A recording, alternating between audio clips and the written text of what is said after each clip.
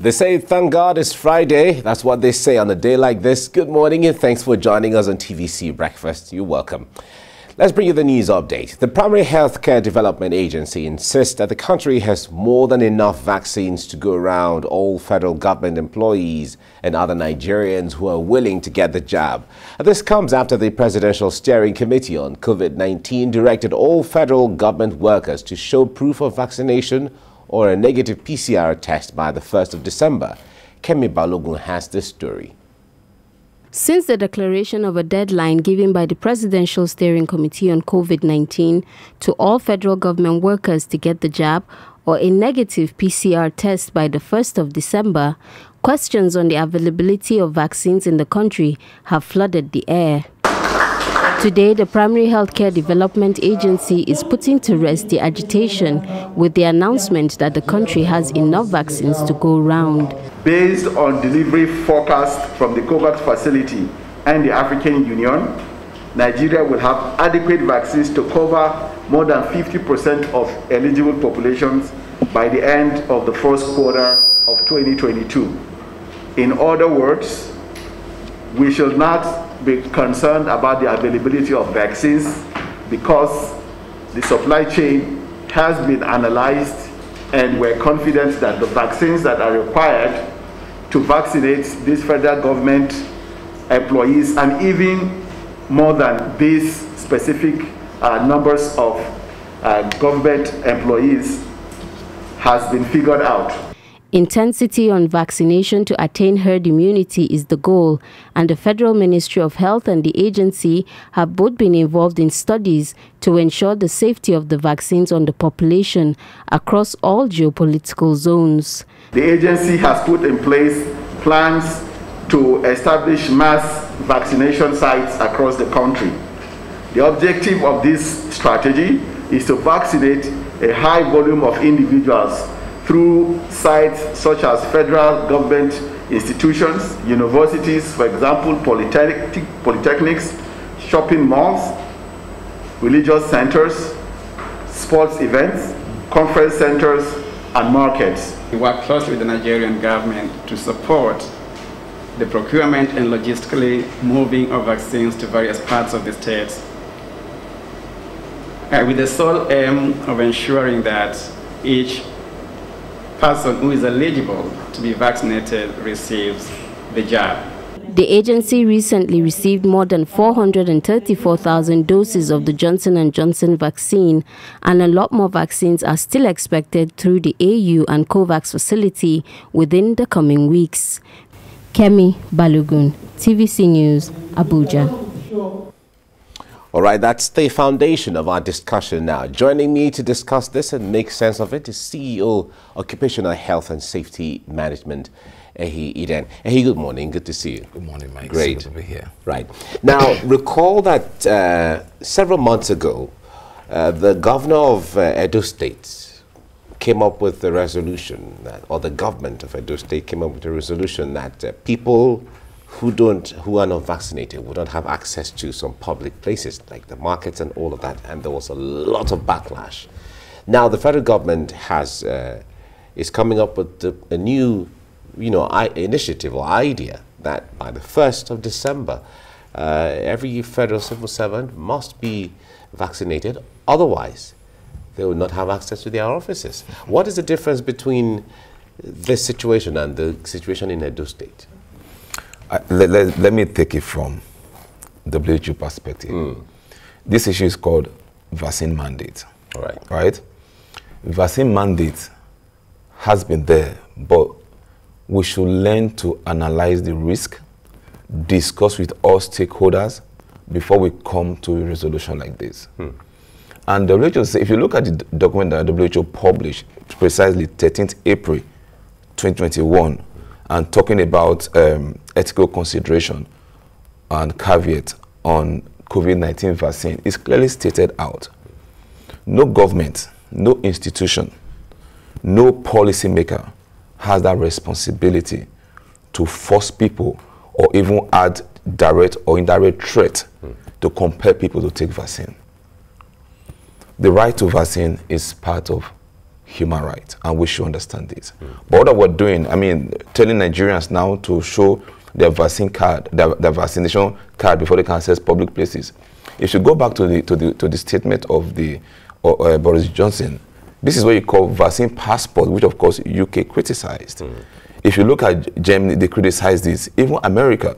But for us to come and be talking about vaccine mandates, and when we don't even have enough vaccine, from the statistics available, we have only vaccinated less than 4 million people, or have less than 4 million doses of vaccine in the country. This morning I heard on the news that we have a new set of doses coming in. Put together, that will be an average of about 7 to 8 million altogether, with a population of over 200 million people. And you hear what was read out. You're talking about government workers. You know, take into consideration that sub-Saharan Africa is where you have the highest number of informal workers who are not wage workers. They're more than what you have in the... I mean, what the percentage of government workers that we have in this country, when you're having focus and emphasis. But come back to this story.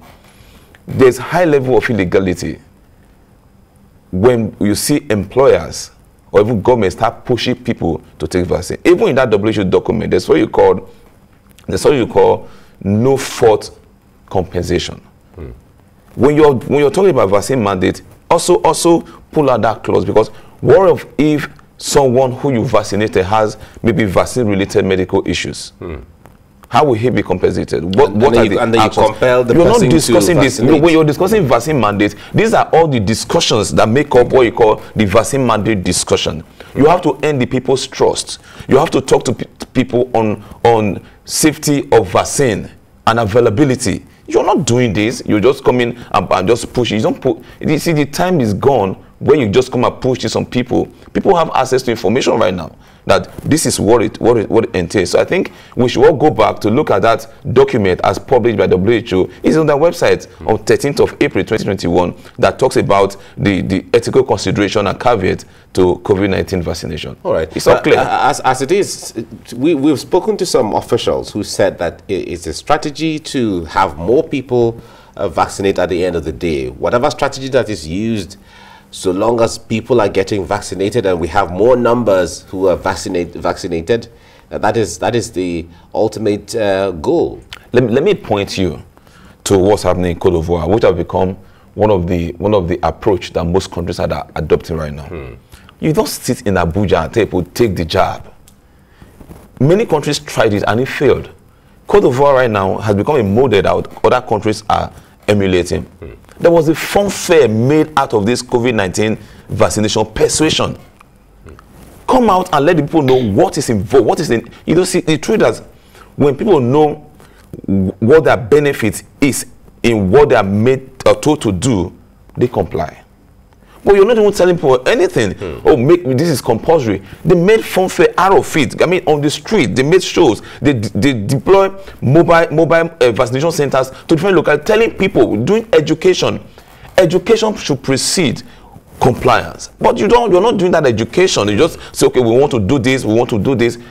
The public, take them along. We are a huge mass of what make up the Nigerian society or Nigerian people. Take the public along. We're not seeing much education on this. Yes, I'm a believer of vaccination. We've already taken vaccine before COVID-19 came. But let people know what is in this. You're not carrying people along. Create advocacy, education, doubts that people have. Two things are following this issue of hesitancy. Vaccine hesitancy is everywhere in the world. If you look at the recent report that came out in July, Russia has the highest level of vaccine hesitancy, followed by America. What are these two key issues foiling vaccine hesitancy? People are scared of vaccine-related healthcare issues. Secondly, people also have the notion that the COVID-19 vaccine clinical trials, it moved too fast. How do you demystify this discussion? Let people know, yes, this is what it is, this is what it is, this is what it is, these are the benefits. Yes, you have this here, but in the midst of this is what it is. But you're not discussing that. And these are the key issues that we should put on our front burners.